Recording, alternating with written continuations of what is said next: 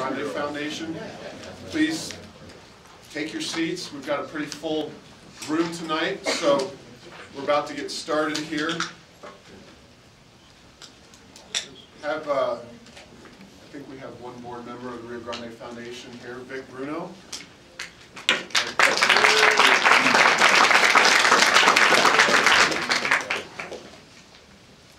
I'd like to thank all Rio Grande Foundation donors for their support for events like this one and for all the other things that we do. Most recently, you may have seen Jim Scarantino. He's been absolutely on a roll recently. He got a tour of Manny Aragon's castle down in the South Valley. Check it out on YouTube if you haven't already done so. I'd also like to thank Rio Grande Foundation employees.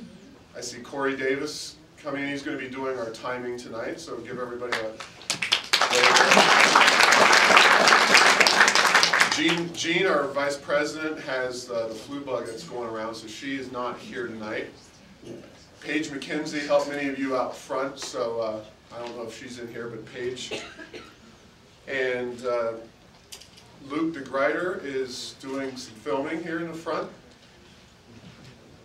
And my wife Krista, who is almost ready to give birth here in January, she helped out with all this, so she's out front as well.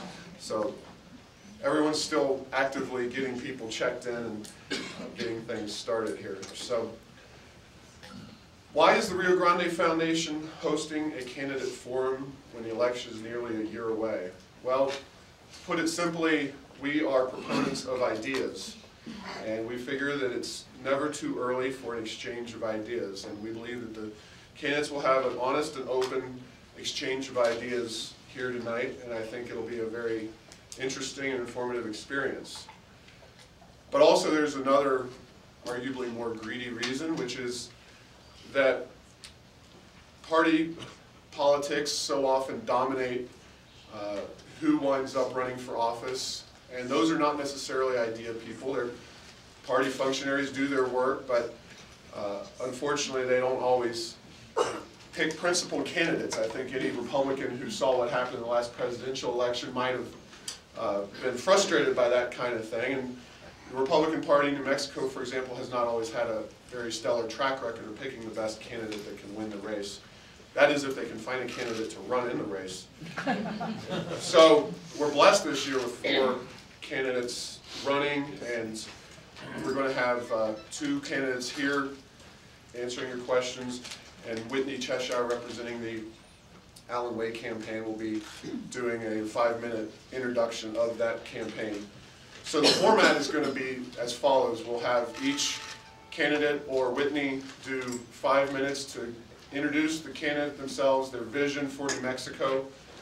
Then after that 5-minute introduction, we'll have, many of you should have put questions on slips of paper.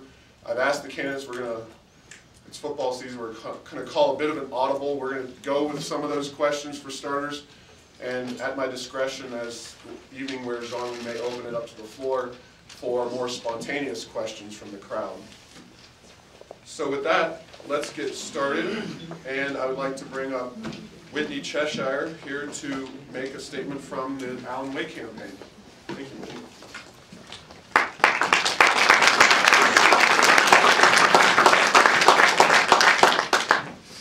Hi, everyone. Can everybody hear me okay?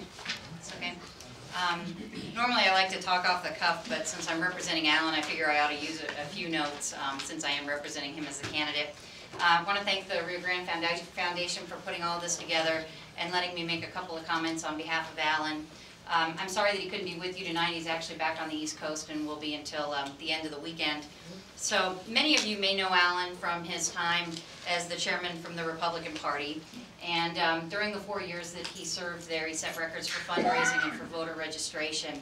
He also unfortunately served during 2 of the toughest cycles for Republicans since Watergate. So that as well as part of his tenured time.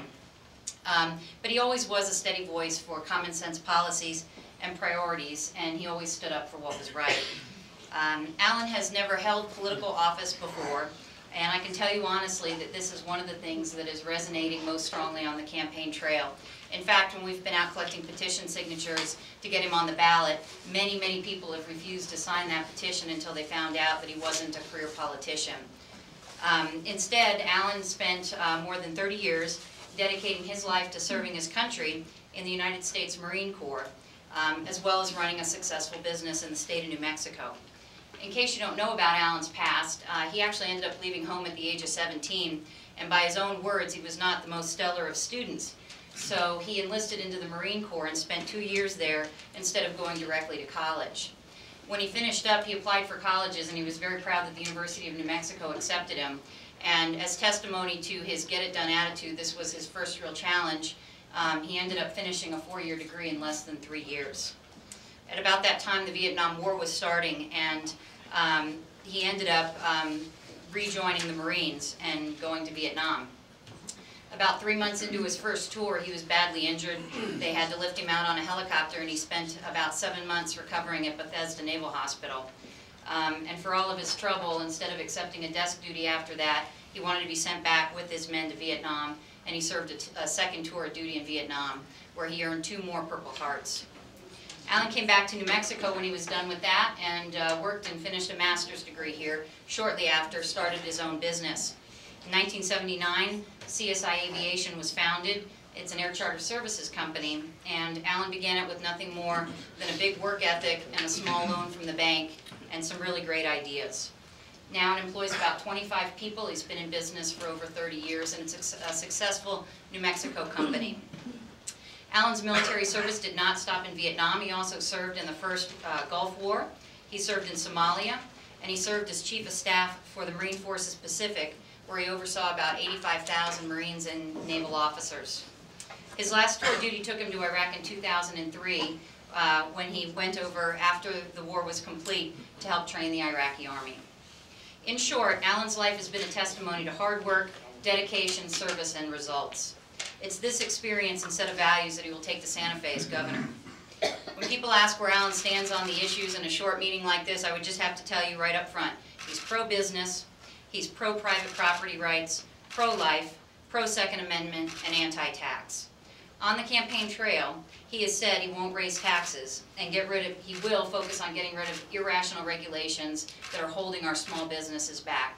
For example, 2 days ago we sent out a statement that within 48 hours of his election, he will get rid of the amendment to the pit rule, which is right now driving oil and gas business out of the state of New Mexico. He has already pledged to do that. He has said that he intends to run the state like he has run his business, being successful in certain areas. He says the 4 main components have made him successful. Number 1, he only hires good, qualified employees that can get the job done. Number 2, he'll insist on top-notch customer service, and in this case, the customer is the voter and the people of New Mexico. He'll balance a budget, and he'll remain accountable to the customer. And again, in government, that means to you and me. I've also heard him say, when it comes to corruption in government, he talks about this quite a bit. Makes me a little nervous. He talks about taking a baseball bat to Santa Fe. And I have heard him use the word cattle prod. Of course, I've recommended that maybe he leave this kind of vocabulary out of his speaking engagements, but as most of you know, Alan usually calls things like he sees them, and we can all expect him to do that as governor. As a final note, since I'm the campaign manager, people like to ask me how the campaign's going, and I'd like to tell you it's going absolutely fantastic. It's been a long time since I had this much fun on a campaign. Alan is also a prostate cancer survivor. In 2004, he was diagnosed and has been cancer-free ever since. And part of the thing that we've been doing on the campaign trail is raising awareness for healthy lifestyles. And we've been running and walking in races around New Mexico. We did the 5K. Alan did the 5K in the Duke City Marathon. 10K in Roswell this past weekend. Had a great time, and we're having a good time on the campaign trail. If anybody would like to find out any more about Alan, his website is www.alanway2010.com, and there's information out in the hallway. And if any of you ever have any kind of follow-up questions, don't hesitate to contact us. Thank you very much.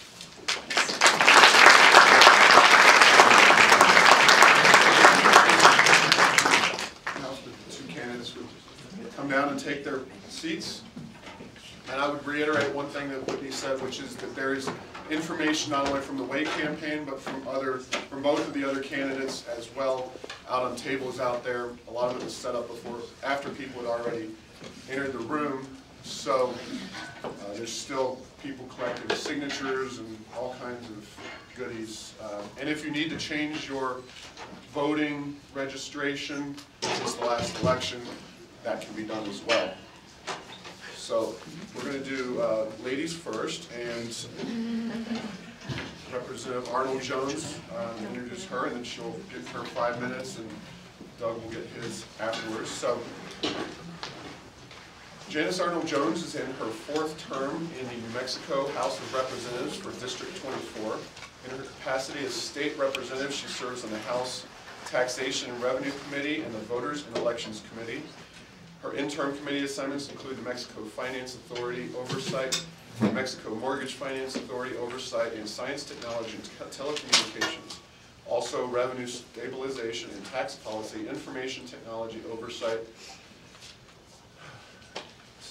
New Mexico Mortgage Finance Authority, Legislative Structure and Process Study Task Force, and Legislative Council. That's a mouthful for me to say. In addition, she serves on the Blue Ribbon Tax Commission. I didn't know there was such a thing. Election Reform Task Force, Revenue Stabilization and Tax Policy Committee, Information Technology and Oversight Committee, and several others. Janice's community involvement includes the New Mexico Poison and Drug Information Center, which she chairs, New Mexico Commission for Public Broadcasting, Bernalillo County of Health Council of Health Councils.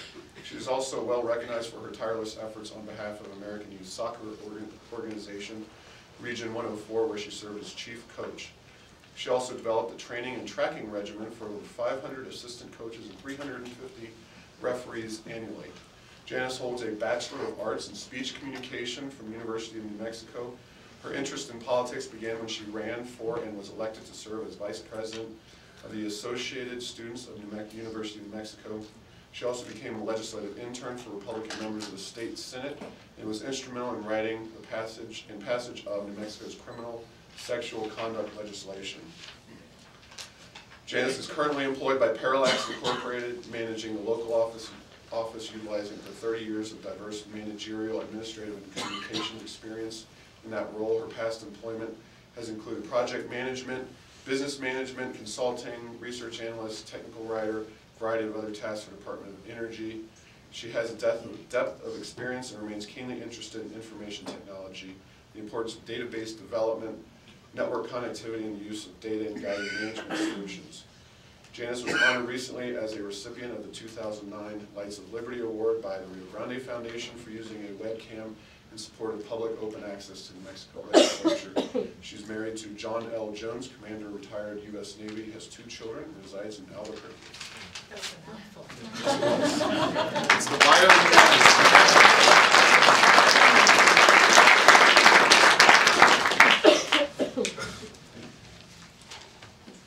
I want to begin by applauding the Rio Grande Foundation for creating an opportunity for candidates to present ourselves to the public and the media in what I believe is a historic moment.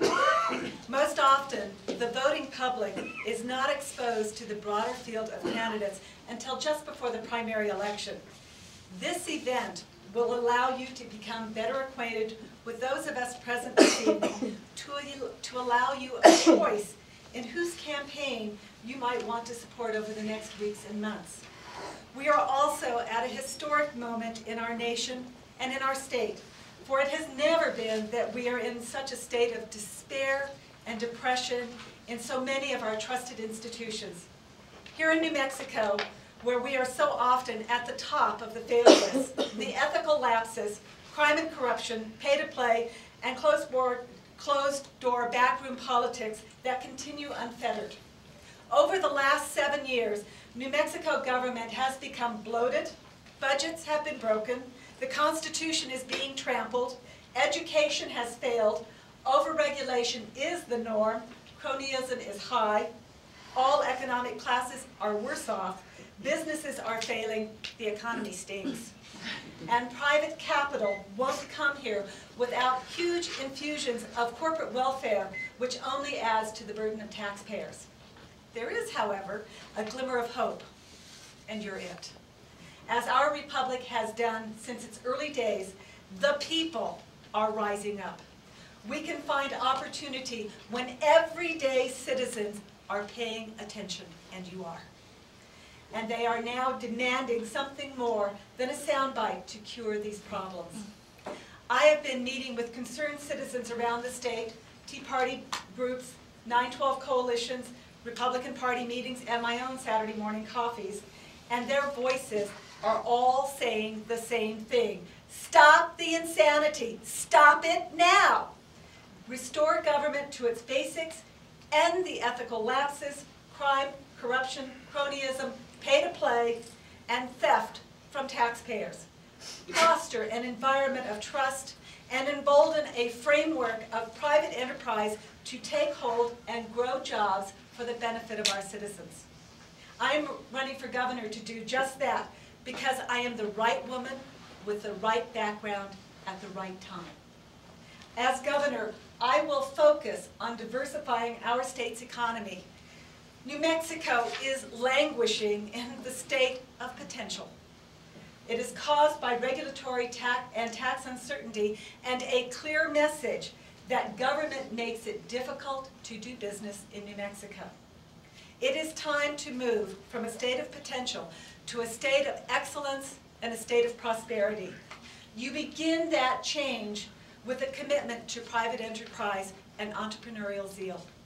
As governor, I will bring ethical leadership to address our history of corruption, and I will treat my service to you as a public trust.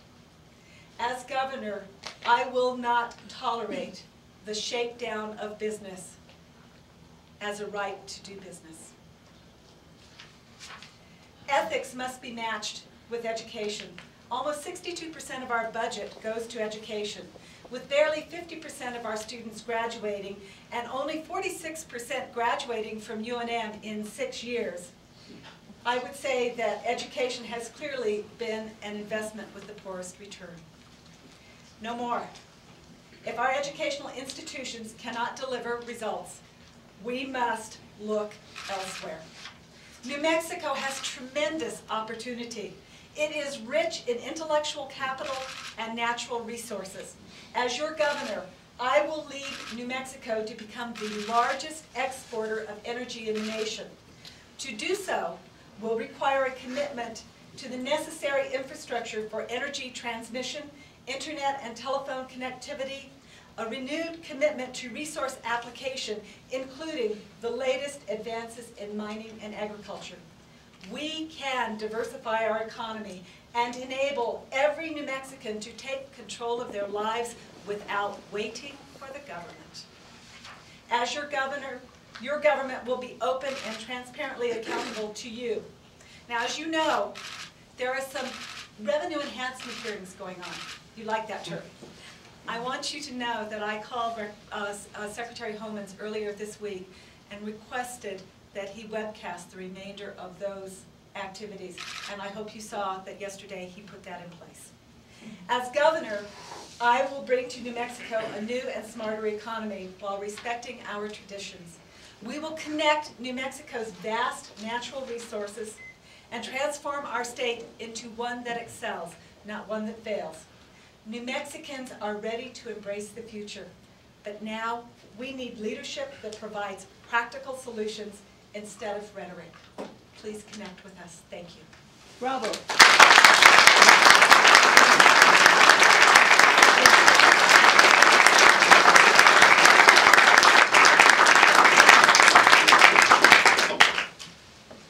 Thank you, James. Thank you. Next is Doug Turner. Doug was born and raised in New Mexico. He met his wife in 8th grade. That's amazing. Does that mean you haven't changed since 8th grade? No, it took us 25 years to actually get married. Okay. He met her in 8th grade at Jefferson Middle School in Albuquerque. This is where he built his business, and it's where he and his wife are raising their 2 children. Doug is not a career politician, yet as a businessman and community leader, He has faced every issue that is important to New Mexicans. He confronted corruption in government as chairman of the New Mexico Judicial Standards Commission under Governor Gary Johnson, fought for jobs and new businesses as chairman of the Albuquerque Economic Development Commission, and has been a vocal advocate for oil and gas and energy industries that provide nearly 50% of our state budget. For nearly 20 years, he has provided political and strategic counsel to Fortune 500 companies, elected officials, government, and nonprofit organizations. Doug started his own company more than 12 years ago in his apartment, and it has since grown into one of the largest public relation firms in the Southwest, employing more than 24 people. His firm, D.W. Turner, has helped our state's economy grow and created high-quality, high-paying jobs for New Mexicans. He holds a bachelor's and master's degree in international relations. In 1993, Doug worked for Senator Pete Domenici in the Senate Budget Committee in Washington, D.C., and in 1998, he managed Governor Johnson's come-from-behind re-election win. He is a board member of the New Mexico Coalition for Charter Schools, a life member of the NRA, a member of the American Council of Young Political Leaders, and served on the Republican Governors Association National Finance Committee. Doug Turner.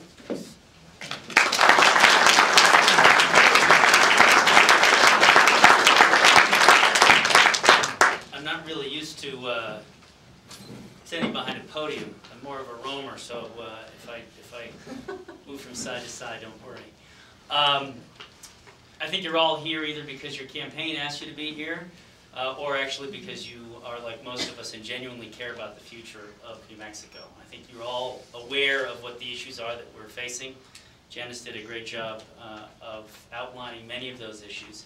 So I thought I might take a few minutes to give you a little bit more personal information about myself and why I'm running.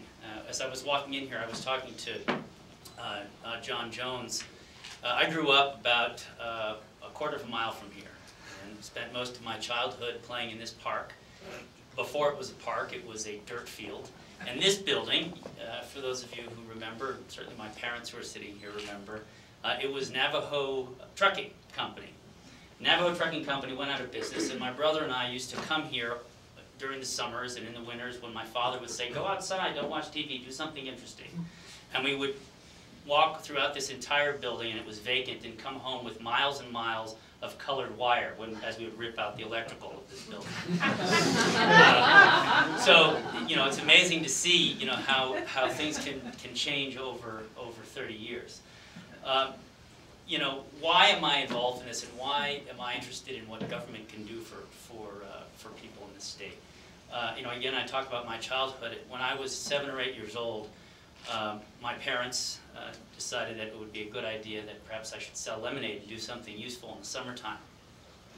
And so my father went to Hutchinson Fruit Company and built me a small lemonade stand, and we made a big thermos of lemonade and went down to Old Town right here.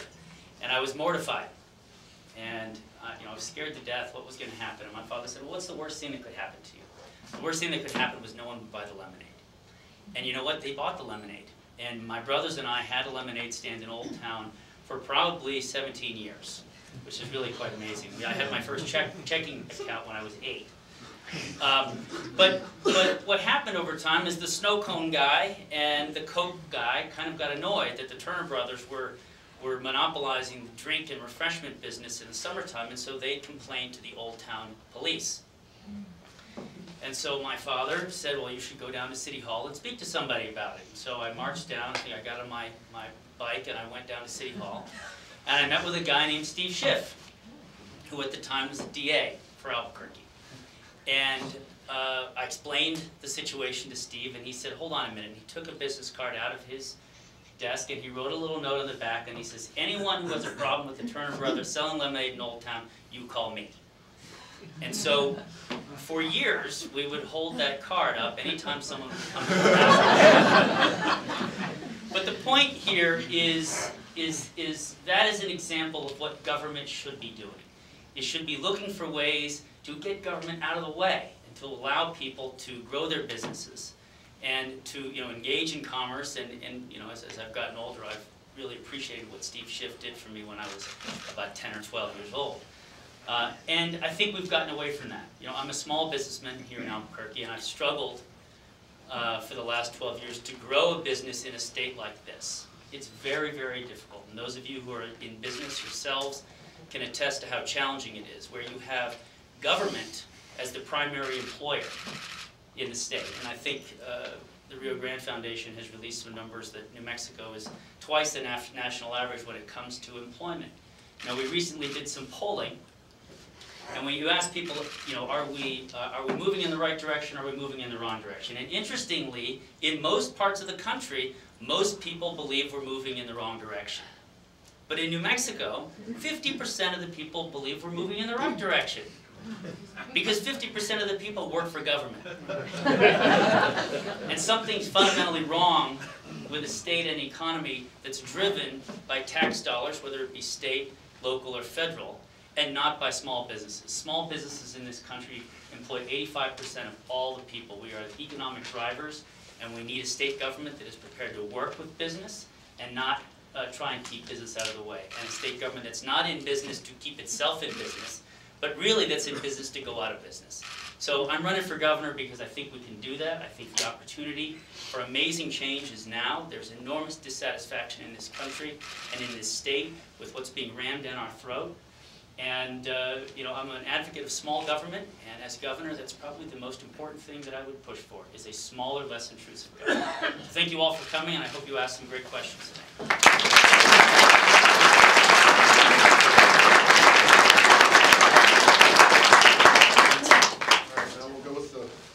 Question period here.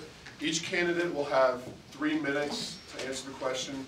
Keep your eye on that lighting tree there. It'll go yellow at 2 minutes, and then 3 minutes is the red light. Corey has showed it there, and hopefully you can. I know politicians can talk for quite a long time, but hopefully. I want to know, will we be penalized if we're brief? There's No. electrical charge. Yeah. So I'll pick one of these out here. Okay. How big of a role should the energy industry play in New Mexico's economy, and what should government do to encourage or discourage it? Janice first. Wow, I love that question. You know, this state is unlike any other state, and energy should be our largest export. Now, energy comes in many different forms. That is coal, oil and gas, you all are well aware of that, but we also have the opportunity to bring in wind, solar, geothermal, as well as nuclear. There is no state better poised to be an exporter of energy than this state. We do have a problem, however. You have to have the transmission to get the power to market, and it has to be able to go to any energy grid. In my opinion, energy is what is going to diversify our economy, and we are going to have to make some choices to get there. And so you do have a choice. Do you want to diversify your economy? Here's a ready-made avenue to get there, and it is energy. So the simple answer is energy should play a huge role in our state. What she said.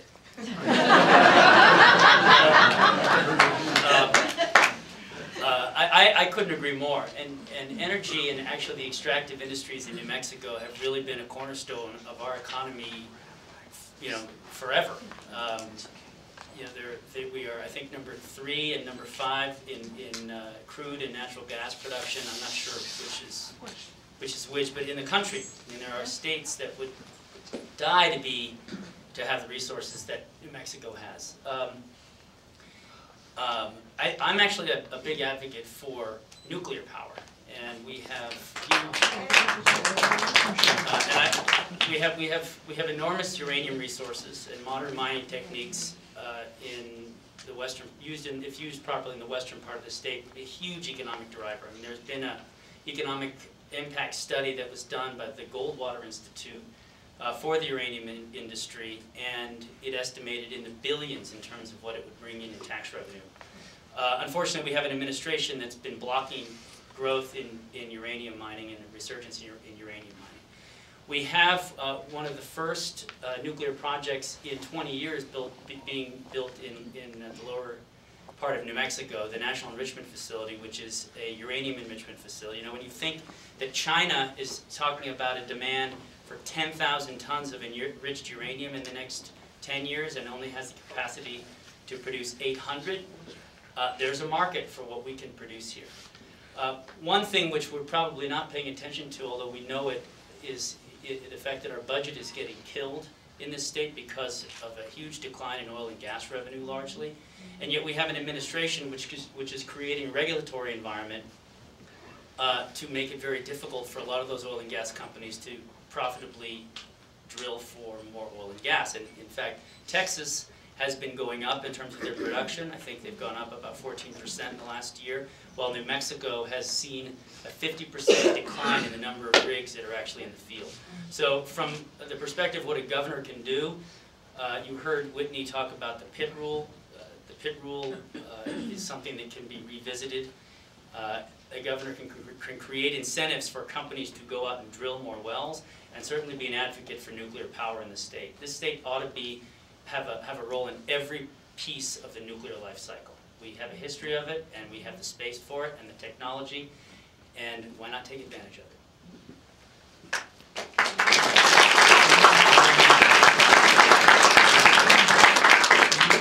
As an aside, if both of you haven't read it and the audience hasn't read it, there's an excellent article in today's Albuquerque Journal by Democratic State Senator Yuli Berry on the uranium issue.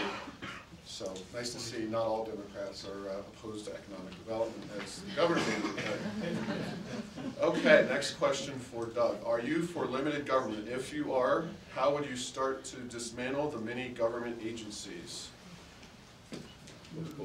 The many government agencies in New Mexico? That's well, presumably so, yes.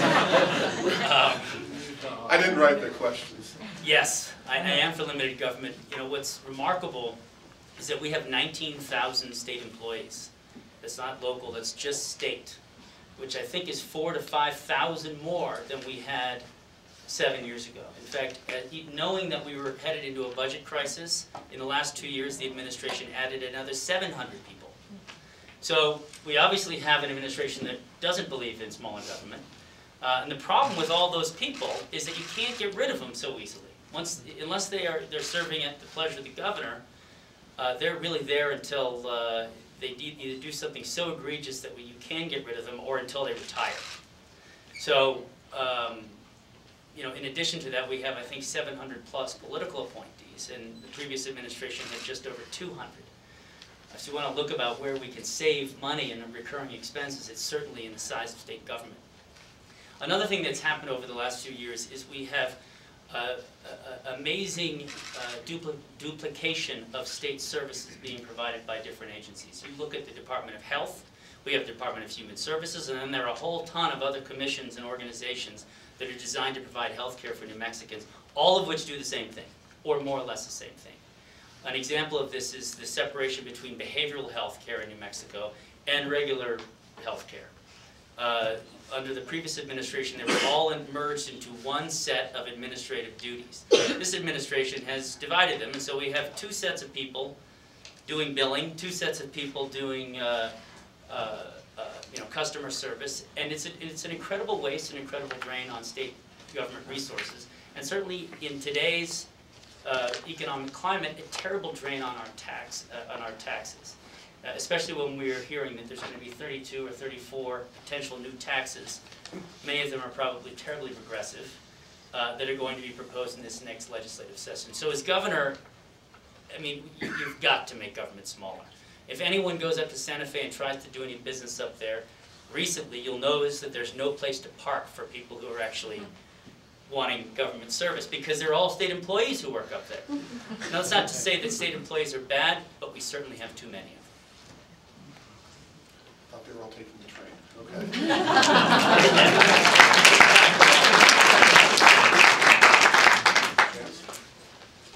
I would hope, and I must say, ditto, I just have to say that. You know, our government, since I have served, and I came in with this governor, and in that period of time, our government has grown by 45%. And so I have to ask you, have the services improved 45%? No. That's the problem right there. And so the question then becomes, as governor, how do you whittle it down? Where do you start? And actually the answers are relatively simple. As governor, the first thing you have to recognize that a budget is the ceiling, that is the maximum. It's not a suggestion, it's the maximum. And if you think you're getting to that point, then you cut back. That's the first thing. And having watched this, and I will remind you that for 2009, we are overspent by $325 million. Our books are not closed. Any of you who have a business like that and you're 90 days out and you haven't closed your books, you're in trouble. So where do we start? The easy ones to pick off are the exempt employees. We have gone from, I believe, a reasonable, rational number of about 170, and the last count was almost 800. And you need to look at, you know, because they come in different categories, so hard to tell where they are. And they won't tell you. That's exactly right, they won't tell you. The next place that I would look right off the bat is paid administrative leave. We have 86 employees that I'm aware of on paid administrative leave. One has been on paid administrative leave for over 5 years. One of the newer ones went on leave June 24th of this year, still on paid administrative leave. I hope you're saying, where are the managers? Because I am, where's the system? Nobody, no employee should be treated like that, and no taxpayer should be treated like that. Then you should ask the question of, is the individual competent? I think competence is a really important question, because we have people, and especially in the industry that I'm in, who are, they don't know what they're doing, so why are they there? Are they providing services that are mission related? The next thing that you need to look at when you're carving out the budget is, okay, can we hit the boards and commissions? I believe that any board and commission that is an observe and report board or commission is fair game. Boards or commissions that are providing direct services you might want to look at. Making broad sweeping cuts may do more damage than you think. It's important that we take the time to do the carve-outs to make a smart, efficient, smaller government.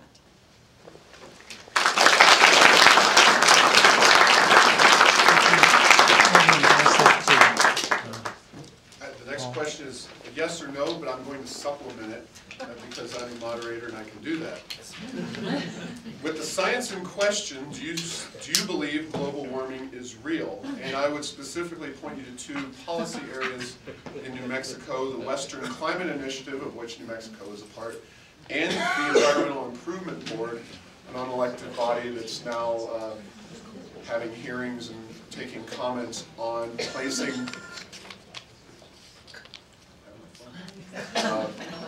placing more drastic cuts than even the cap and trade bill moving through Washington would have, and not an elected body. So with that, I think it's Janice's turn. I would say, so rephrase the way you want that, yes or no? No. They asked it the yes or no. I'm elaborating a little bit on those 2, the Western Climate Initiative and the Environmental Improvement Board, and what you think about them. There was a period in our country's history where we had something called acid rain. There was good science. We found some very directed strategies to change what we were doing, and it changed the way that we did things, and it changed the results. And we have done away with acid rain, and I'm glad of that. There are other things that we are doing that defy any kind of logic. Now, I must confess that I actually live and hang out with a water guy. And he kept telling me about the fact that we're in global warming and there's no water. And I said, how come you keep pumping? And he says, because I have more water. and so that led to the next question of, is this related to something that we're doing? Is it related to sunspots? Yes. And you know what? There is a tremendous correlation. So as we go forward, you know, I think that we are all supposed to be stewards of our land. We're supposed to do that. But it needs to be rational, and it needs to be founded in some degree of certainty. Can we certainly discern and find a remediation for acid rain? We absolutely can. Do I believe that plants need you to breathe because you produce CO2? Yes, I do. And so there is a balance, you know, there is a balance. And I guess I would sum up that there is a lot of hysteria going on, but I actually believe in our Creator, and I believe that we have a great deal of hubris to think that we ourselves are going to stop nature today, this year, with any way that we spend our money.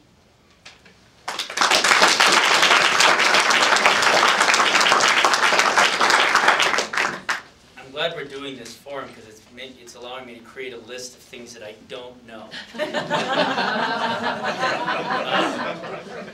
mean, I have an opinion on most everything, but there are certain things I don't know, and I don't honestly know a lot about the Environmental Improvement Board, so I'm going to have to do some. Okay, you give me a download. I actually do think that man can have a detrimental impact on the environment.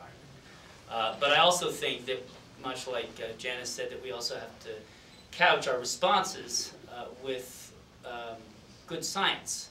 And lately, a lot of you have probably heard there's some controversy going on about some emails that were, a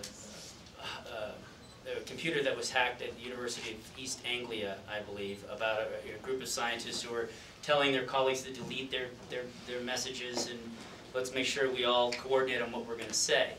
I think there's a huge industry that has grown and is booming around fear that we are destroying our environment. And I think that that's not good. But I also think that we do need to be good stewards of our environment. You know, I'd like to know, for example, that the recycling that I put out on my curb tomorrow morning is actually going to be recycled. But it's not. You know, I think there's a real balance between what we do as public officials and public policy towards environmental management and what is really going on. So if you look around New Mexico, we're talking about mining and extractive industries. You know, industries in New Mexico do work to protect the environment that they use. There's a La Plata reclamation project up in the Four Corners area, which is basically looks like a golf course, and it used to be a big coal mine. I think there are things that we're doing in our daily lives, and those of us who are concerned, it's good economic sense. And I think, you know, certainly the Bush administration was an advocate for promoting businesses to come up with technologies to allow us to live cleaner lives, to pollute less, and also to make money at the same time. So to the extent that all those things can work together, I think we need to have public policy that supports that.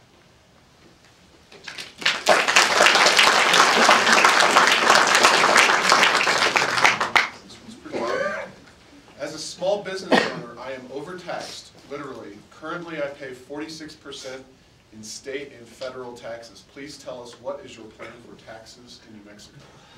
Well, not to raise them, that's for sure. You know, I mentioned that we're looking at 32 or 34 new taxes, and I certainly think in these economic times, raising taxes is not the solution for anybody. And I'm a small business person too, and I was just hit with a notice from the state that they had decided to look at my 2007 taxes and they thought I should pay some more. So I know what that's like, and it is certainly unpleasant when you have to make a payroll, pay health care, and all the other things that are associated with running a small business. You know, the state is looking at these taxes to fill a budget hole, and I think there is over $1 billion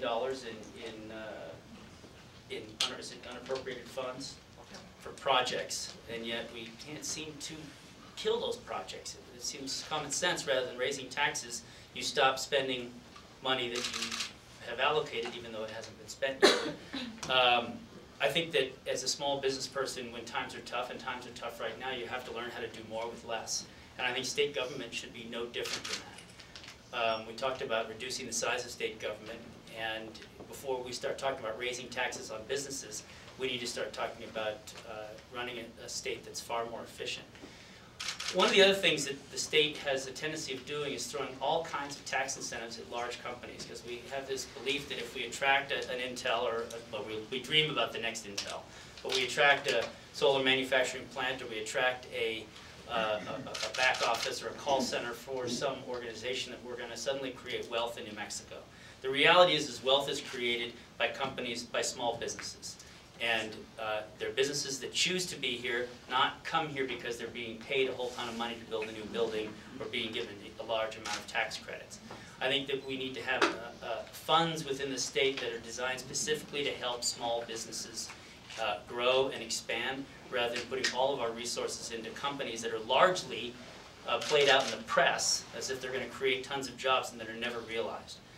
So definitely a greater focus on small business and less of a focus on sort of the dream that some major Microsoft is going to come back to New Mexico and we're going to pay for them to come here.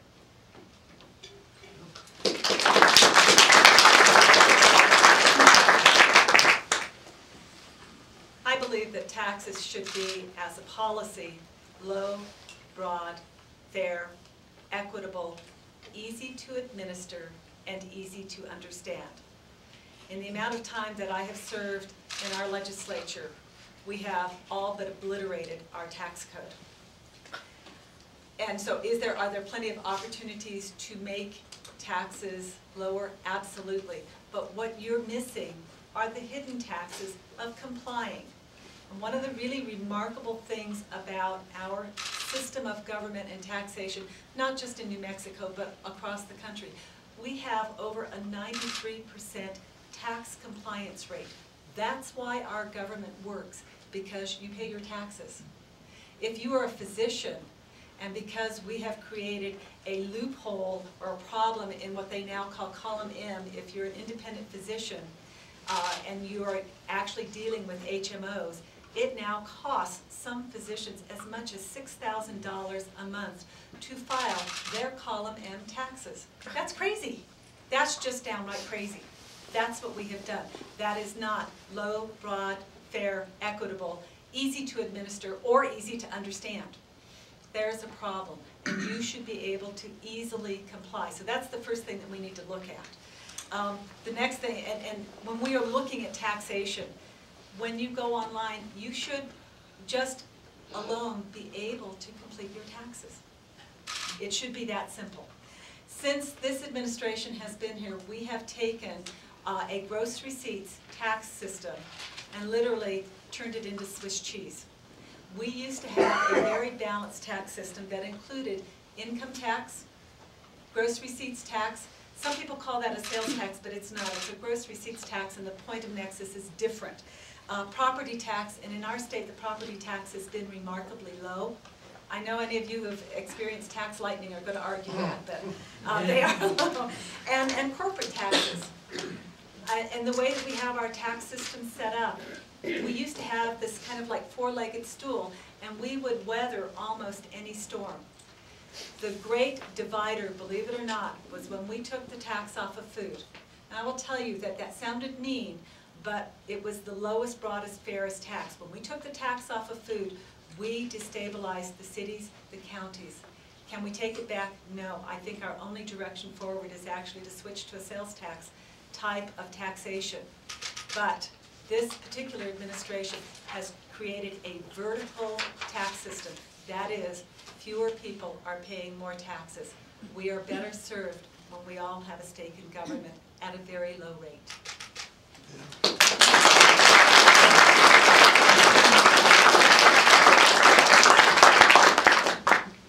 Next question is for Janice. Do you think subsidizing rail is a good use of state tax? I didn't tell anyone to write that either. You may not believe me, but I did. Oh, well, let me say, since I was on the floor the year that this passed, and we said, is there a plan? There was no plan. I said, do we have a cost-benefit analysis? No cost-benefit analysis. But we went forth and we built a rail runner. And from that day until today, we would have been able to provide each one of you sufficient taxi cab rides to and from Santa Fe, and it still would not have cost what it cost us to build a railroad. What you are not seeing is the cost of the contract. The contract requires about $2 million per year, and don't hold me to this one, but it's a safety upgrade that is required by the contract. And there is an additional clause in the contract that says if we've not enough safety requirements, that BNSF can come back and hold the legislature responsible for more money, and that's over and above operations. Now, for those of you who live in Bernalillo County, we just assessed ourselves a tax to pay for the rail runner. We are not going to generate enough income to even cover the operations. So, before we did that, and before our economy went in the toilet, here's what it would cost to cover operations for you to get on the rail runner. $14.71 anytime you set foot on the rail runner. That cost has now escalated. And if you include the maintenance costs in addition to operations, you're looking at about $85 a person.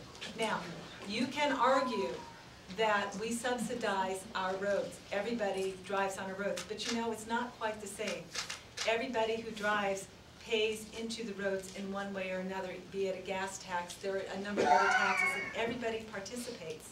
So, the question now becomes, can we afford the rail runner? Can we afford the railroad? And I'm looking at the budget, and it's really difficult, but let me tell you how hard it is going to be, because I was just up in Santa Fe, and there were good Republicans who reminded me to be a brave Republican, and don't forget that we subsidize roads, but we don't have the money. And that's the bottom line, we don't have the money. So as governor, I will look at any other way to make this pay, and that's probably a longer haul, but I don't think the numbers are going to be there because they weren't there to begin with.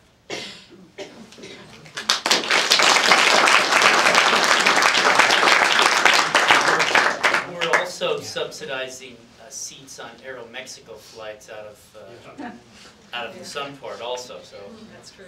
and that's going to a private company.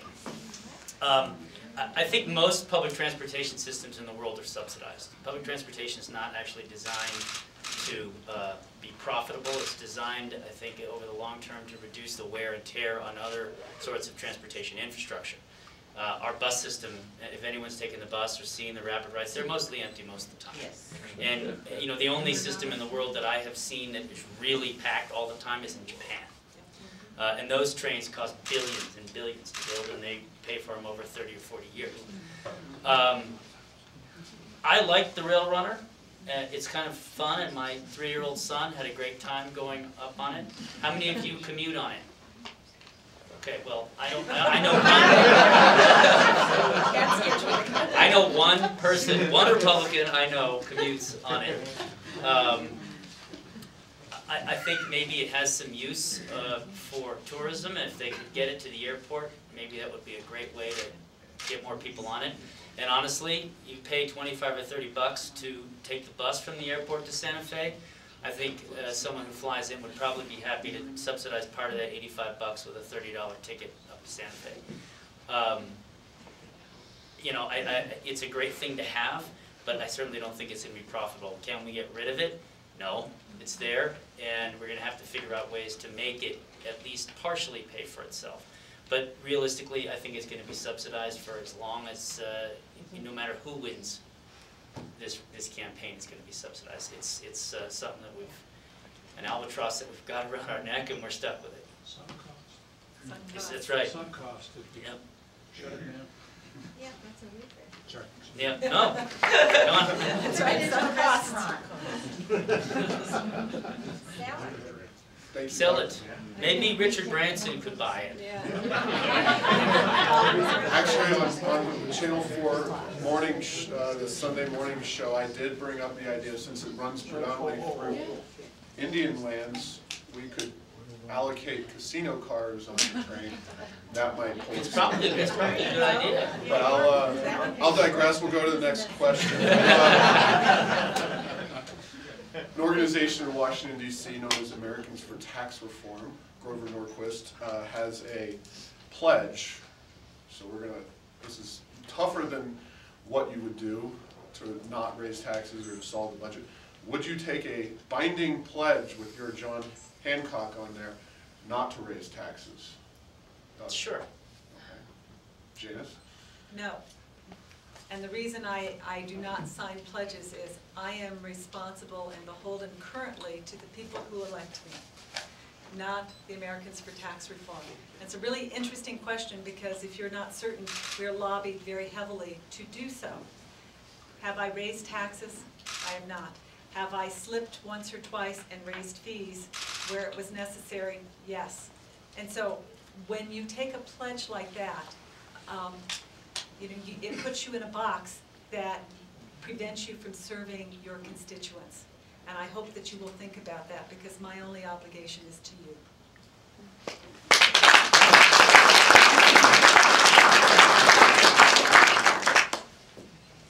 Janice, how will you make state government more transparent and accountable? I don't know if you wrote this one. Someone who knew you might have written this one. So, transparent and accountable government, what do you know about that? Wow. Well, I would say it was fun, and I must tell you, taking the webcam to the legislature was really a remarkable experience. And indeed, the speaker was a little mad at me, and it's okay.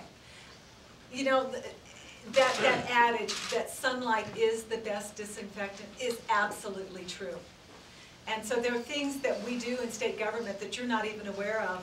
And do you need to go and watch all the time? No, but I think what people are saying is you need to have access. If you are interested, you should be able to easily get the information.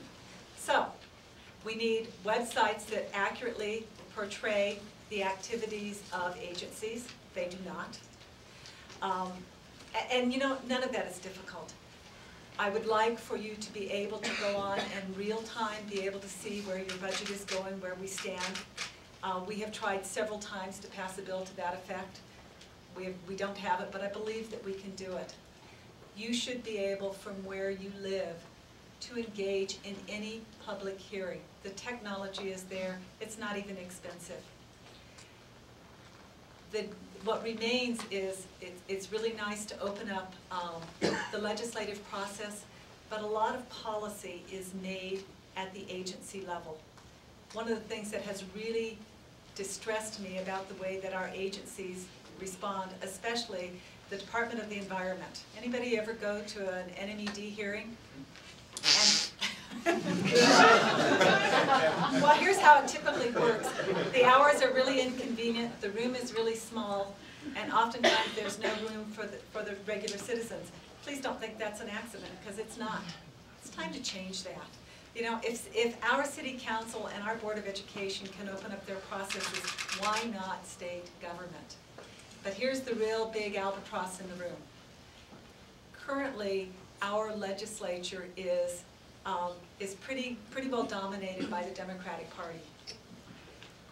The decisions are made in the caucus, and I respect the caucus atmosphere, but you need to know all of those decisions are made in secret.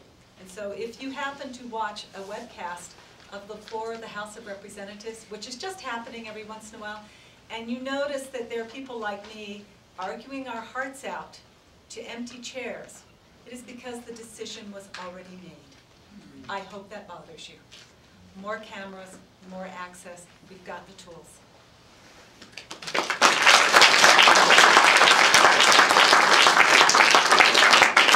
Don't they also hold some of those hearings at very odd hours so no one can show up? Absolutely. Some early Sunday morning, midnight. I agree with Janice completely. I mean, if you can watch all the terribly boring minutia of what goes on in Congress on C-SPAN 1 and 2 at any hour of the day, you ought to be able to do it here in New Mexico. We have the technology, Janice is correct, and it shouldn't be very complicated. You've got to ask yourself why we can't do it already. And it's obviously because we have legislators who don't want you to know what's going on up there, and we have people in state government who don't want you to know. And that should be something that our next Republican governor pushes very hard for very quickly.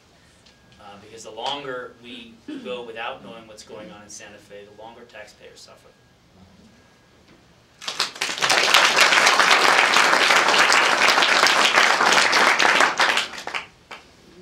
Someone asked an interesting question here that I'm going to ask Doug now. Prepare to take a pause and take a few minutes. What plans do you have to protect New Mexicans when the U.S. currency collapses? Good,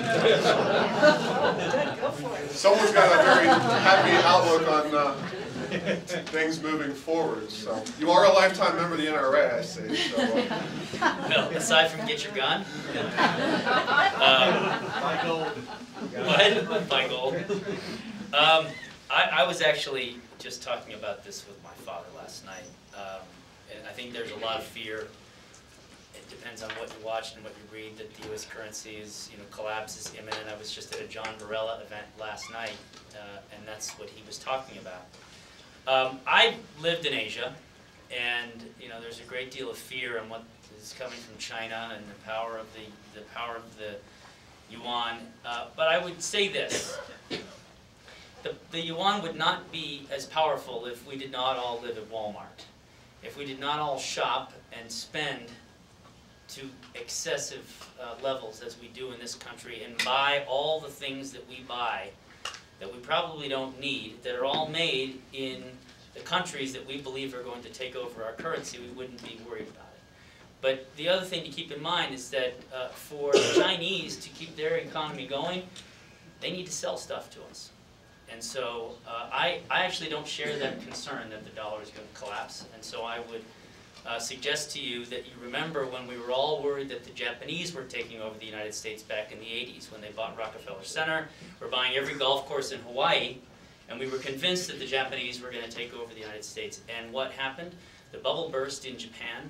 The yen has been terribly weak except for the last couple months. For the last 10 years, they've been in an economic slump. Interest rates are zero just to keep money, currency flowing in Japan, and Japan does not control the world.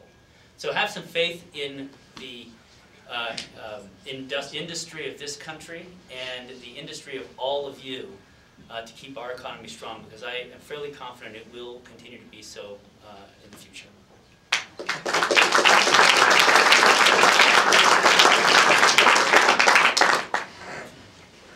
I'm a soccer coach. I believe in ice. If I have ice, I don't need it. And that's how I view the current condition of our currency. So here's the way that I view this. We should make sure that we have sustainable agriculture in the state of New Mexico. We have to take care of us first. We should make sure that, I don't know who said buy gold, but you know what? We should do that. We should also make sure that we protect our permanent fund. It is probably one of the most remarkable things that has been done in this state, and treat it for what it is. It is a remarkable asset. That being said, this state is better poised than any other state to meet this challenge. This state has rare metals that can be mined, that are needed by China, by India. We should be exporting. The uranium that is in our state is the second to the highest grade in all of the world, and it's sitting in our ground. We actually have a buffer. If we will look at what we can do, we are not helpless by any stretch of the imagination, but we do need to look at participating not just within our own little shell. We actually can go to the aid of these other nations who, quite frankly, hold the paper on our nation. I think in that part we can create a balance. And there is one other thing that I will tell you as I think about the ICE side, the very conservative side. I truly, truly worry when we sell water rights to foreign countries. And I think we should not do that. Sustain us first.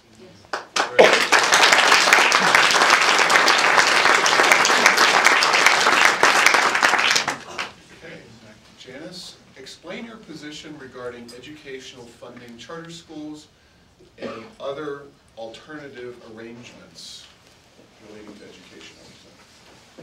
Cool. I'll try not to get too upset here. Let me start with the charter school. Well, let me just start at the beginning. Our schools are failing. They are failing so badly that 2 weeks ago, our children ranked dead last in math, science, and engineering. We no longer have Mississippi to claim. And you have to ask yourself, how is it that a small state like this with 2 national laboratories, Intel and White Sands, and our kids are at the very bottom in the nation in math, science, and engineering? We're withholding knowledge. It is criminal, and I'm tired of it. Our kids deserve so much better. Now, we have thrown a lot of money at education without any results. It is time to step out of that environment. If that means that we go to an education system where the colleges of education don't kick in until you have a content mastery degree in something to be a teacher, then so be it. But make no mistake, there's no silver bullet here. That is one way to approach it. Right now, online classes are available. Our children should have access to them. MIT has had math courses online since 1993, believe it or not, and every class that they have had since 1993 is available today, right now, for free as long as you don't want credit. It's there. I promise you, if we keep withholding knowledge from our children, they are going to go around. That's the good news. Now, as far as our charter schools go, and I'm going to throw in vouchers, is that okay? Okay. I will tell you that a lot of people ask me about vouchers, and I really do believe competition is a good thing, but I have news for you. We don't have enough private schools of any sort, private or parochial, to be competitive. Our charter schools have been set up almost to fail. And I tell you that because when we set up the charter schools, it was really to provide a choice, and some of our charter schools are doing a terrific job. But we have now saddled them with financial arrangements with the state where they have to be in a state-owned building that almost dooms them to failure. The only way you're going to take this back is you have to expect that our children can do it, and you must open every door possible. And that even means bringing in our subject matter experts. I have a whole plan, it's called Project 2012, it's on my website. I hope you'll go read it. There is no silver bullet, but I will tell you what we're doing today cannot stand.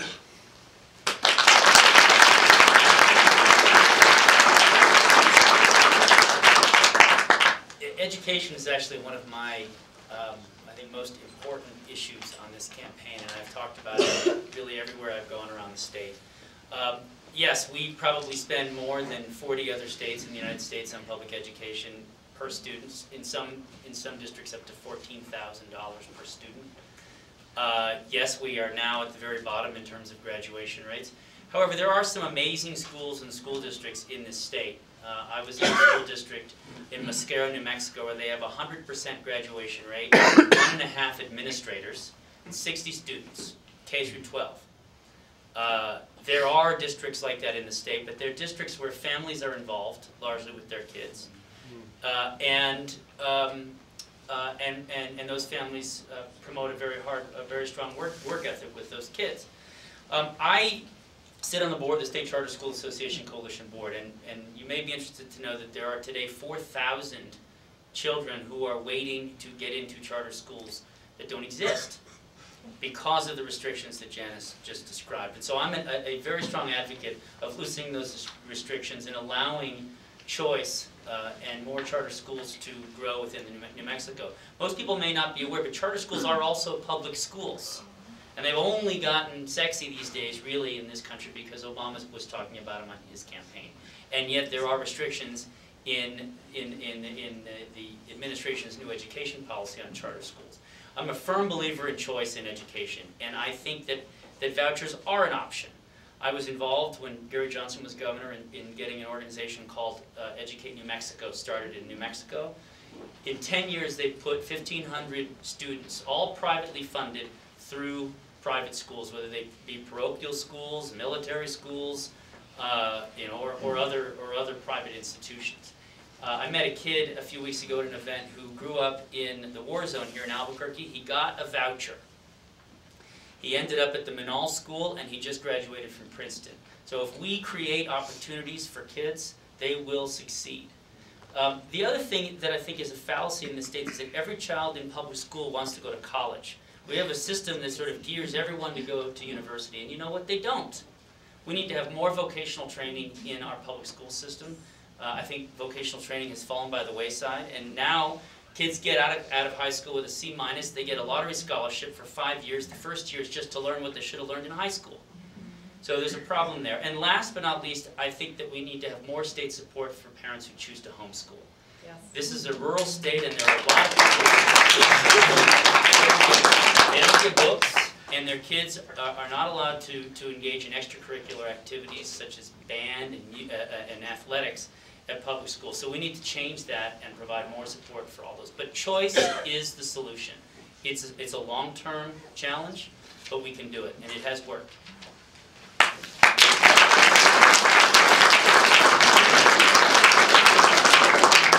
Just to clarify, I think I met the same young man, and it was a privately financed voucher. They're all privately financed, We're that's called right. Educate New Mexico. That's right. Okay, Doug, crime in New Mexico politics is a job. Should anything be done about it? Crime is Or a what? job, is an occupation. Apparently. So that's how we got the unemployment rate down. Well, that's right. I think the last couple of years, New Mexico's been in the Wall Street Journal and the New York Times more than I can remember, and all of those articles have been about corruption in the state. So that's a fairly sad state of affairs. And I think ultimately what you need to do is create transparency in government. You know, when we had, when Governor Johnson was in office, I can't remember one instance where there was a grand jury investigation, FBI investigation, even relying on the Attorney General of the state of New York to do our work for us, which is what's happening now, since RAG can't manage to do the investigation.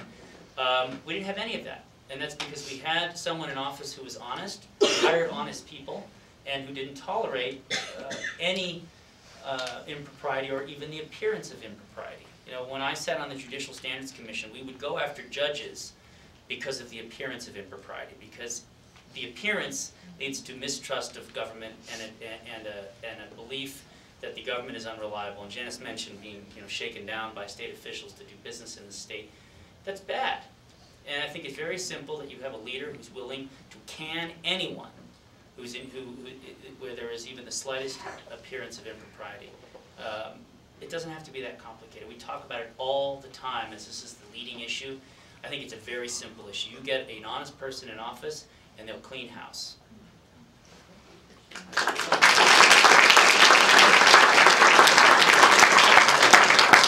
It's going to be tough to add to what Doug said, but I think I can help just a little bit.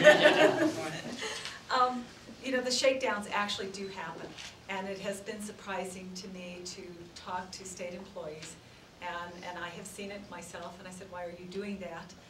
And the response very typically is, well, how do I make my money if I don't? And there is a real problem there. If we are hiring state employees, there needs to be that agreement, just like with your employees, that your salary is sufficient, so shaking down somebody else is absolutely positively inappropriate. And I'm not sure that is a shared understanding. And so I would go back to ethics training, because I think we have to start there. But I want to mention something that doesn't come to the fore often enough. We've actually set our state up to do this. They are called quasi-governmental entities. The Regional Housing Authority, the Mortgage Finance Authority, the New Mexico Finance Authority, the Spaceport Authority. The reason I'm mentioning, oh, read it, I forgot that, the Renewable Energy Transmission Authority. The reason I mention these entities, and they are really a burr under my saddle, is that they are, by definition, quasi-governmental, so they have all the benefits of being a government, but none of the oversight. In many cases, these entities have bonding authority, some of them have taxing authority, and some of them have the right to execute eminent domain. And you have no right of redress. Zero, zip, nada. There are 27 of these entities in this state. I hope that you and I will just end this because Doug said this very well, quasi-governmental entities. They are a nice convenience, but at what price?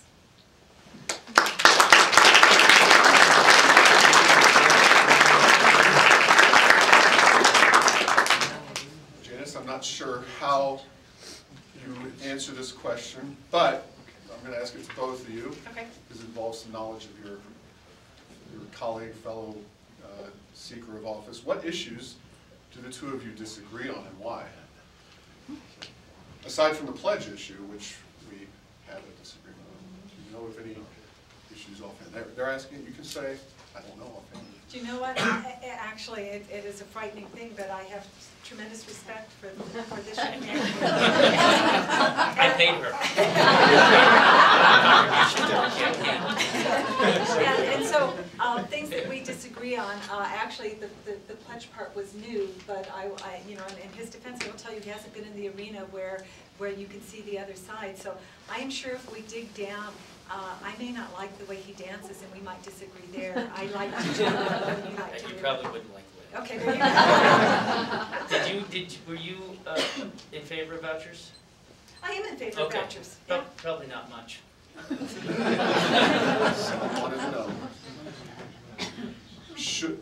This is the last question we're going to ask of this, me reading the answers, and we're going to have our friends in the media ask a few, and then get your own questions prepared in the back of your minds. But we'll finish this portion of the program with a question for Doug. Should we eliminate, cap, or continue to expand subsidies to the film industry?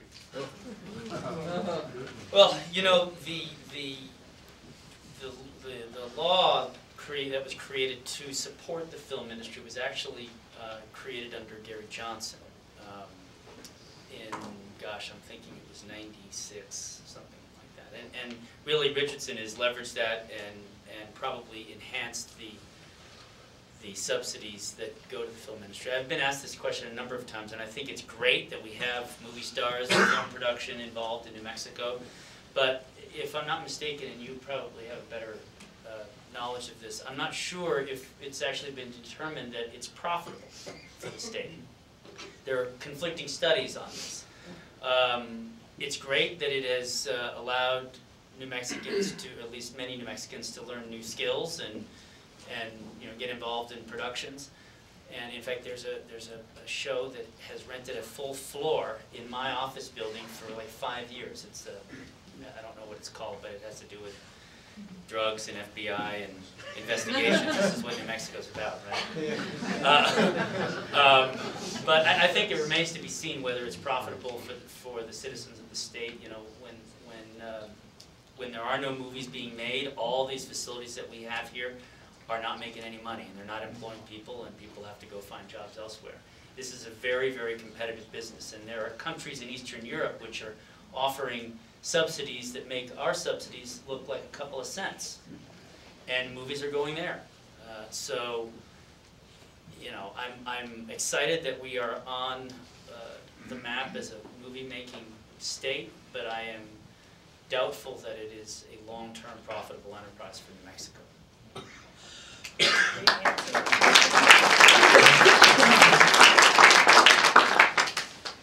I may come at this with a little more anger. Because I was on the floor when we passed the 15% credit against expenses. Now, let me back up and tell you that I had part ownership of an audio and video production company in California, and that operated for 20 years. It was very interesting to watch the industry, and what I learned about were the bottom dwellers. These were the guys who wanted all the free stuff and didn't pay their bills. Well, did we invite them to New Mexico? Yes, we did. So, yeah. and there are good things. And please know, I like the industry. I love the creative side of it. But I was the only one on the floor when we were passing this 15% credit against expenses that voted no. And boy, did I feel like I was sticking out like a sore thumb.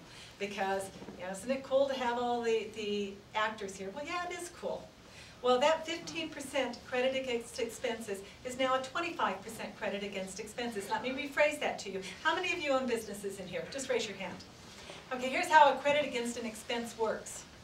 You turn in your expense and we give you 25% back right now today. That's what we are doing. That is not a rebate, that is not a credit. It is a credit against expenses. I actually think it may be unconstitutional. What we have returned so far in this industry is over $86 million.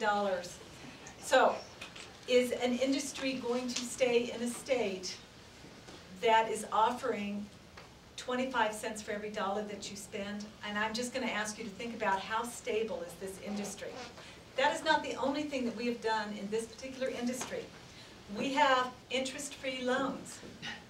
So far, and some of those loans were simply interest-free, and all they have to do is pay them back on time. And there's nothing on the back end. That is, we don't get a cut of the profits. We also have loans where we get a cut of the profits on the back end. Here are the two problems that we have. This comes from state dollars that are normally invested on your behalf in safe investments, and they yield on a regular basis between 6.5% and 8%. Well, you're out that money. And so far, the only return we have gotten on any of the movies is right around $345,000. And I'm not done. Because the state also said that if a film industry wanted to come in and use a location, it was free. And we purchased tons of equipment and placed it at all of our universities, and that is free. We have driven media businesses out of business already in this state. And the bottom line is well, I'm grateful they are here, but I want businesses that can sustain themselves over time by themselves.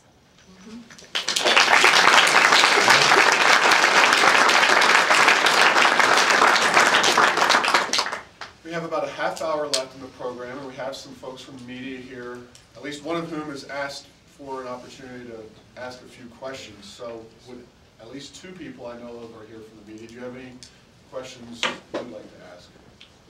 Special privilege time for the media. Yes? Thank you. Thanks for the announce. Luis Sarmiento here, editor for El Semanario, Spanish language publication based here in Albuquerque. And I know this is a very hot topic. It's in the agenda, maybe not at the top of the agenda, but I'm pretty sure it's going to be an interesting question for my readership.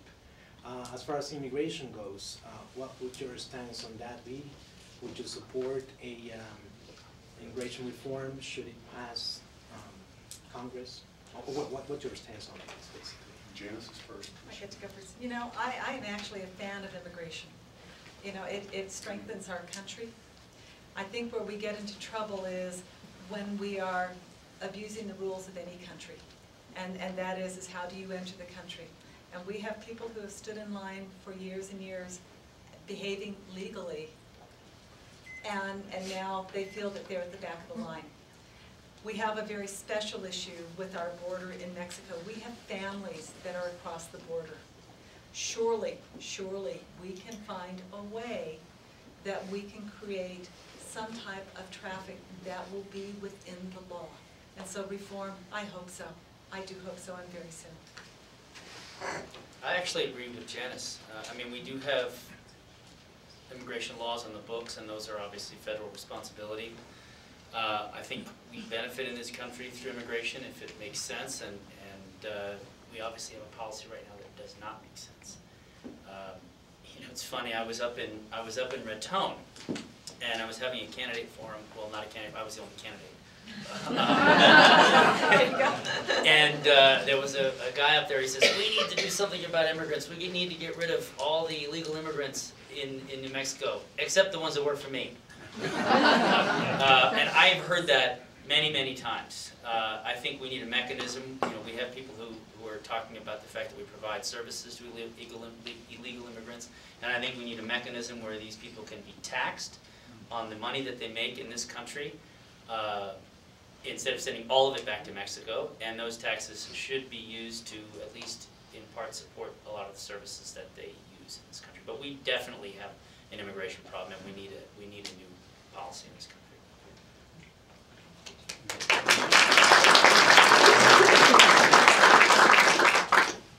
Any other questions from the media? Okay. Well, we can open it up. The candidates have consented to allow unrestrained questions. I'll still be a moderator here. Gentle. You, sir. Right here. Yeah, you know, I'm 100% behind Republican candidates, and I was wondering, if you do win the governorship, how will you be able to implement the things you want to do, having to have a Democratic Congress that's going to fight you and try to keep things the way they are? With legislature, but yeah, Doug. Well, I think it's going to be tough. You know, I think that you know, we need a governor who can actually work with both sides. You know, I think that you'll find that if you talk, and Janice probably knows this, there are many Democratic legislators right now who are fed up with what's what's gone on in Santa Fe over the last 7 years. Now, they have also largely been complicit in what's been going on in Santa Fe over the last 7 years, but I think they've realized that they've been led by the nose and they've had it. They also recognize that the state is in serious financial trouble, and so I had a Democratic legislator who met me in front of my office building a few weeks ago and gave me $500 in cash, and he said, "Well, would you please not tell anybody that I gave this to you?" I gave it back to him. But nonetheless, you have people in the legislature who are not Republicans who recognize that we need good, sound policy. They've had it with this administration. And I tend to believe that we may find more support than we have had in the past and than what we expect. I would also suggest to you that we have an opportunity in this election cycle in 2010 to take back more seats than we have previously. We lost everything in the last cycle. I mean, all of our races we lost. But there is enormous dissatisfaction around the state. Our polling indicates that 32% of Democrats in New Mexico are not planning on voting for a Democrat. And that's legislature and governor. And those are important numbers when you consider, that we are 51% Democrat registration in New Mexico. So I believe that you need a governor who can get along, but I also believe that we will have more support than we may think we have had in the past. She gets to answer.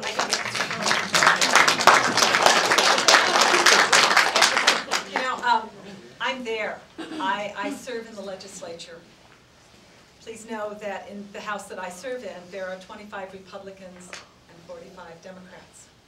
You don't get things done unless you can work together.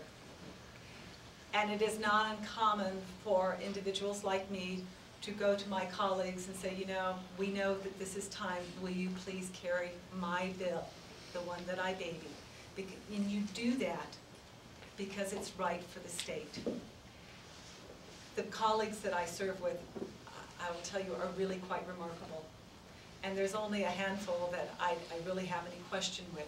And so it comes down to leadership.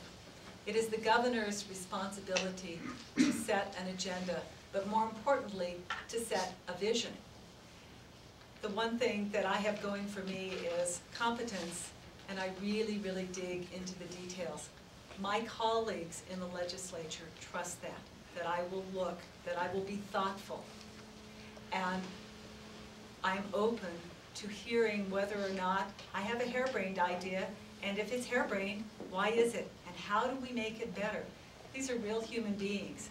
And so one of the things that I've witnessed over the last 7 years is legislation that my colleagues were asked to carry that were half-baked. The DWI laws that have gone through in the last 7 years, have you counted them? Every year we have updated the DWI laws. It makes it almost impossible for our law enforcement to enforce laws that change that rapidly. The reason that they did that is the executive wanted yet, in my opinion, another headline. And because they were Democrats, they were not allowed to say no, even though they knew the legislation was flawed. I simply approach it differently, and I approach the legislature with tremendous respect. I know what it takes, but I also know that as governor, I get to set the vision, and the response to that is that balance of tension that is necessary to actually preserve a democratic republic, which is what we are.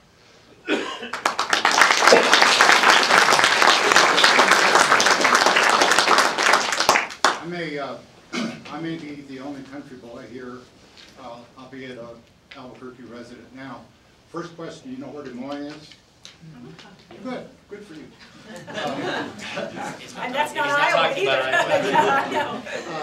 My question is, do you have any plans to enhance economic development in rural New Mexico? Do I get that question first? That's Yes, great. you do. Actually, a couple things. And let me go back to sustainability. I think our rural communities are vital. And so when I talk about connectivity, That's one of the things that I mean. Every single community in the state of New Mexico needs to be connected. They should not have to drive an hour or 2 hours for information. It should be available over the internet. What's really interesting is we have more fiber in the ground than any other state in the union, and it's not connected. So one of the things, when I look at rural communities, the first thing I look at is their library, because it becomes the focus for making sure that we build a business case to give that connectivity. There are other issues, and again, let me remind you, we have entire communities that do not have power, and they do not have running water. We had capital outlay that was squandered. It was supposed to have built out that degree of infrastructure. So I don't think there's anybody in this room who thinks that we should have a community that is still hauling water that might be tainted in any way. But we didn't do it. Now, there is another role for our rural communities, and that is the sustainability of our state, and I hope you'll think about it. When we start driving communities, rural communities, out of where they live into the cities, we start losing our food production. We start losing some of the very things that are important, but we also increase the opportunity to share things like H1N1. I hope that when you look at our state, that you will revere the folks who are willing to live in rural communities, because they are providing your food, and it's really important. Thank you. Amen.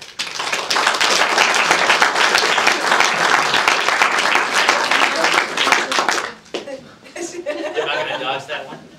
No, I'm kidding. I agree with Janice in terms of technology delivery to rural communities. I mean, there are some amazing towns in this state, and very few people live there. But the traditional industries in those communities, in many respects, is agriculture, ranching, dairy, and those businesses in our state are being squeezed also. So in line with what Janice says, we need to be working towards protecting those businesses. I mean, the dairy industry in New Mexico, it used to be number 3, number 4 in the country, I think. I think we're now down to number 9. Dairy just closed. Those are businesses that need more cooperation with the state. I think what we've done in New Mexico, and certainly industries such as agriculture and dairy, which have the Environment Department is involved with them, is we have created a very adversarial relationship between the state and those businesses that work in those communities to make it very difficult for those communities to do business. I was talking with our former Lieutenant Governor Walter Bradley, who represents Dairy Farmers of America, and he wants to help candidates and wants to get involved in this campaign, and he's afraid to. He's afraid to because he's afraid of having new policies and new regulations shoved down his industry's throat by this current administration as a threat. So we need a more engaged state government, a government that's involved and willing to work with local communities to come up with creative solutions that don't just mean putting a call center in the middle of nowhere. Because those are unsustainable kinds of businesses. They use up tax credits and then people leave and they don't pay very much. There are lots of businesses, fish farming, aquaculture, all kinds of things that we can be looking at around the state to provide jobs in rural communities that we need to put our energy into.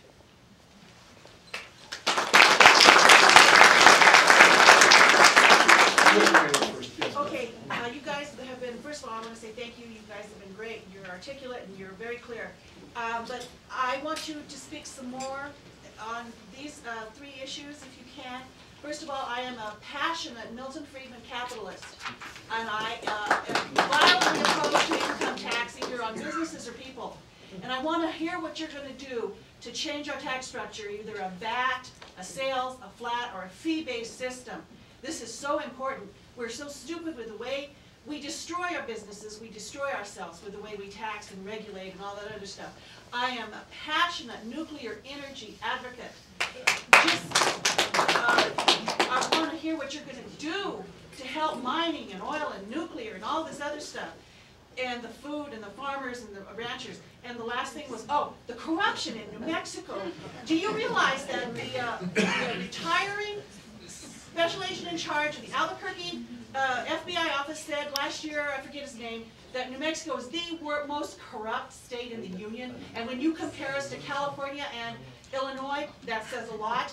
If we could find an honest judge in New Mexico, I'd like for you to point him out. Okay, we're gonna. 3 minutes. Go.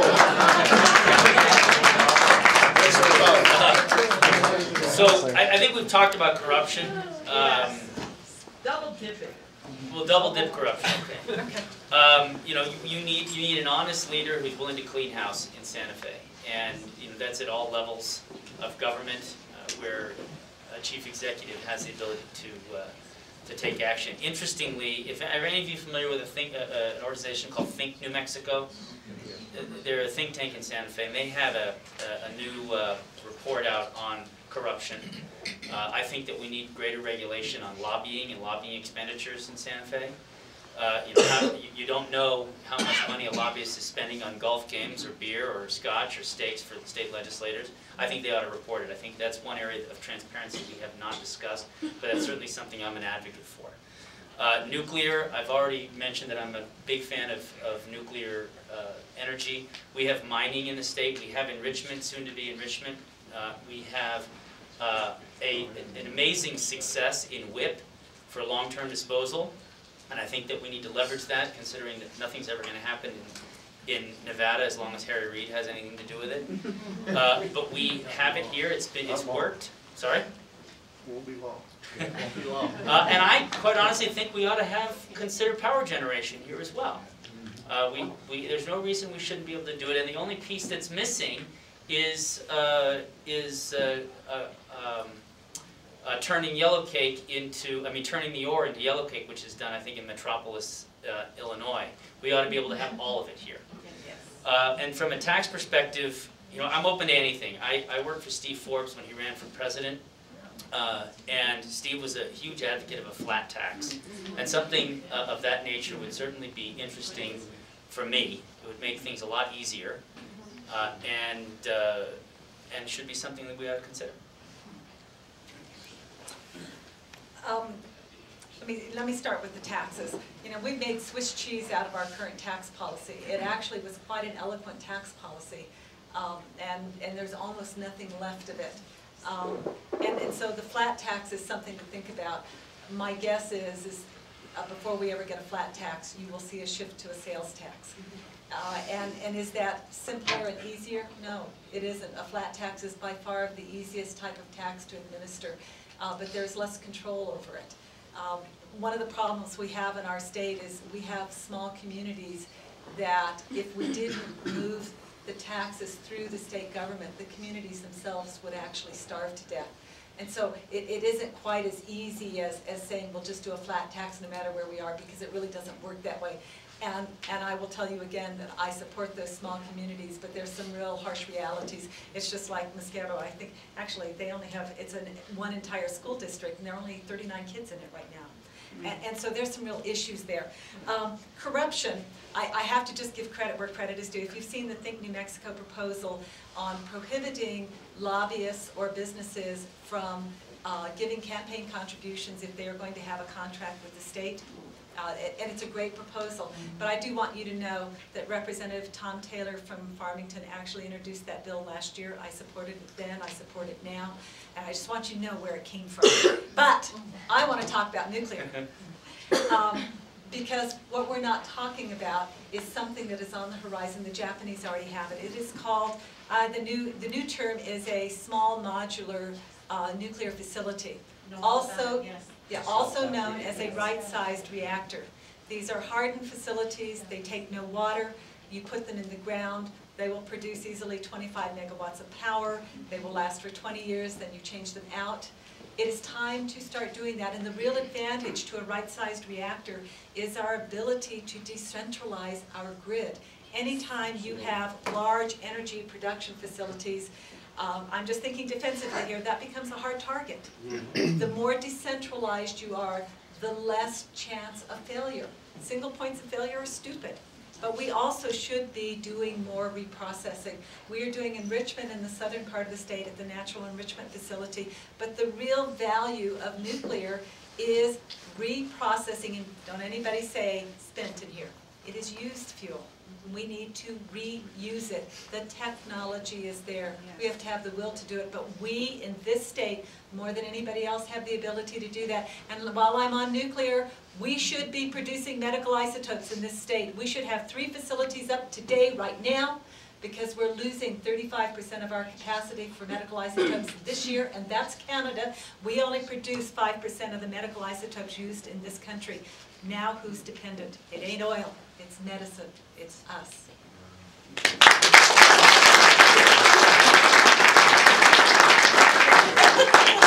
Hey, New Mexico!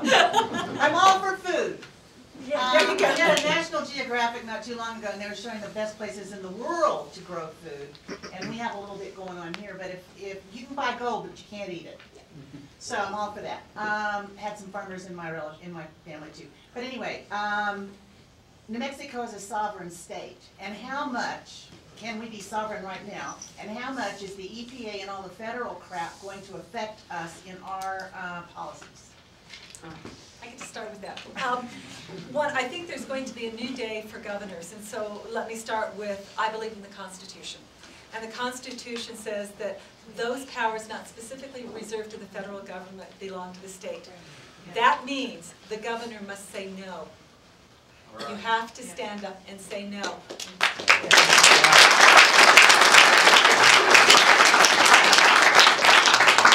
There are government programs that come to us at such great cost.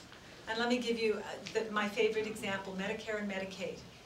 And the argument that I hear time and time again, oh, we have to spend some more because for every dollar we spend, we get $3. And who tells us how to deliver our services? Is it meeting the needs of our citizens? Now, I will tell you, it's a tough argument to say we should do away with that $3. I will give you that.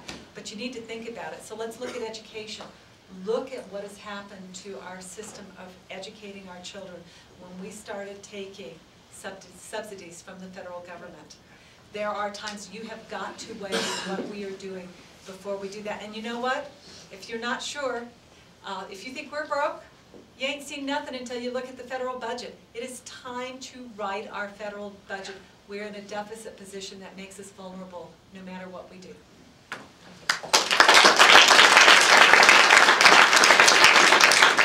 Have you all been following the Real ID scandal? Yeah. Well, is everyone familiar with it? No. Well, the federal government has said to all the states you have to produce a certain type of ID, identification that you can use when you go to the airports and so forth. Sorry? Yeah. And what New Mexico's been doing is actually giving New Mexico driver's license to illegal immigrants. And so we are stuck in a little bit of a bind here in New Mexico in that we are not in compliance with federal law. Aside from the fact that I don't actually believe in this federal law that we have to have a special ID. But now where we are is that since we're not in compliance and we don't have a waiver, if you are a U.S. citizen and want to travel on a plane to another state right now, you actually have to have a passport because they will not accept the New Mexico driver's license, which, by the way, we've spent millions of dollars redesigning in Santa Fe. So it has chips and other sorts of information in it. So right now you have to spend a couple $100 and FedEx fees and so forth if you're planning on traveling somewhere for the holidays. I think obviously this is an important issue, but more important is encroachment of the federal government to having more and more information on our individuals in this country. It used to be if you wanted health insurance, they would assign you a number. But after HIPAA legislation was passed, you have to provide your Social Security number. Now, I'm not the kind of person who likes to give out his Social Security number, but now I can't get health care through my company without providing it. I think what the federal government is doing is slowly encroaching on our individual rights and freedoms, and I think it uses laws such as Real ID to have states then do it for them. And Janice is right, what we need is governors who are willing to say no and not put up with it. Now you mentioned the EPA. I think to some extent having uniform laws, environmental protection laws, makes sense. And yet we have a situation in New Mexico where we have counties, such as Santa Fe County, going and creating its own set of rules on how to access mineral rights, for example, in the Galisteo Basin, preventing companies from engaging in oil and gas exploration. I think we have to have a government, and Bill Richardson let them do it, and the Environment Department let them do it. So we need a government that is prepared to stand up for uniformity, because without uniformity, businesses can't do business. You don't have consistent rules in markets. And we do not want to be a state that has some set of crazy rules that no one wants to comply with, and no one can comply with. So we need a governor who's willing to stand up and make sure that we have that environment, and who's willing to say no to the federal government when it tries to force us to let go of individual freedoms little piece by little piece.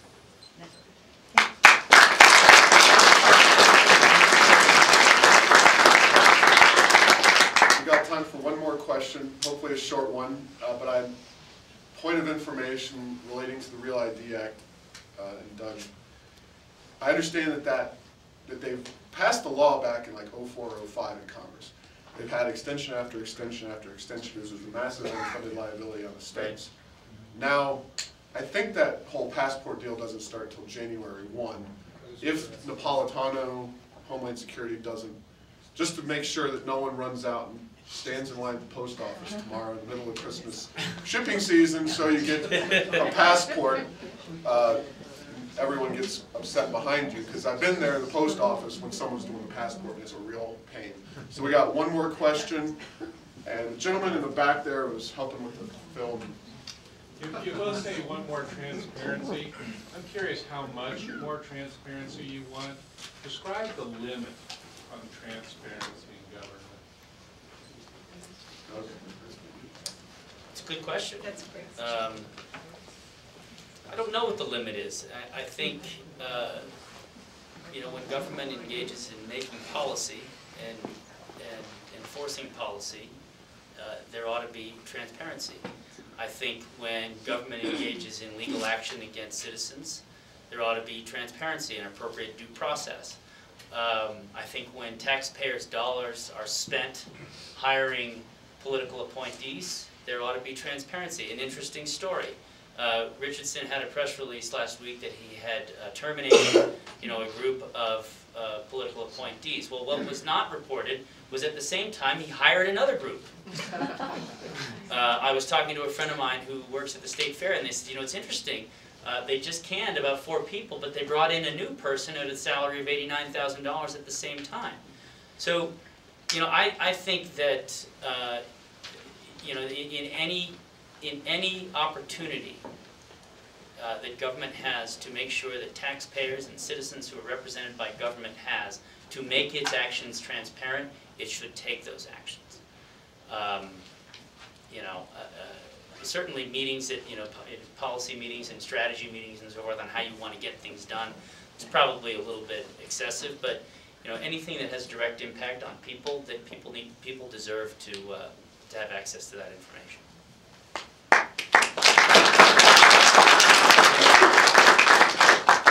I think that really is an excellent question. And so, as a policymaker, there are places that you do need limits. And having been there with someone who wanted to bring a camera into the restroom, I placed my limits. Okay, well that's awesome. You know, there has to be individual privacy. Now that being said, if there are policymakers together, whether you are at the infamous bull ring or not, you know, that still has, that's open, and if we're discussing it and you happen to be sitting there, you know, that should be on the record, always on the record. There are lots of places that we could do a lot better, and things that you really don't see that I wish you could see. One of the things that happens right now, and the moving of money in the state government, kind of to hold off Peter and pay Paul over here, we do that all the time. Personally, I think that is a really lousy method, and the way that we start seeing it is all of a sudden payments aren't being made to providers in the farther reaches of the state. We had one set of DWI rehabilitation providers who had not been paid for 11 months. Now, if we had the degree of transparency where you could see the anticipated payments against revenue, then I think we could have said, oh, dear agency, what are you doing over there? And where is the money going? The amount of money that is dumped into our universities that are completely unaccounted for is terribly troubling to me. And so I think you need, I'm trying to find the limit of transparency, and I guess I'm going to say it's at the bathroom.